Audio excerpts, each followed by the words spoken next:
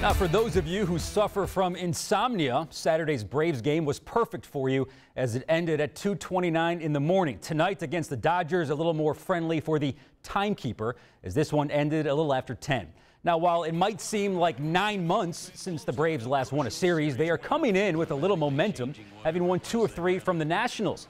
Justin Upton has been the man of the year offensively for the Braves, and here in the fourth, he singles up the middle. Emilio Bonifacio, who had some happy feet, hustles in from second and scores 1-0 Braves Jumanji.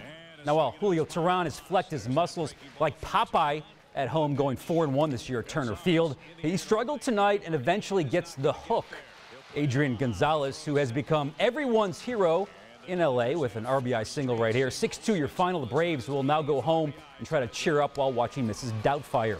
One way to earn the title World's Greatest Dad is to join forces with Freddie Freeman and participate in his fantasy football league. It could be an early Father's Day present, and this gift is a lot better than toys. Freeman and a few of his Braves teammates hope you seize the day on Friday and join them at the 755 Club for a live fantasy draft. So whether your name is Patch Adams, Hamlet, Jack, Mork, or Mindy, everyone is welcome to purchase a team, snap some selfies, and take them to 1-hour photo.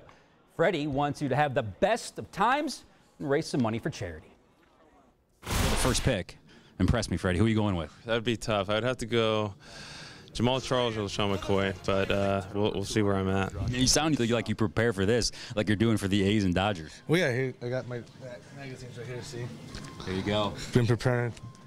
But it just kind of, it just kind of keeps things going. I mean, I know it's that time of the year. A lot of guys like doing it. It just kind of takes your mind away from the game a little bit.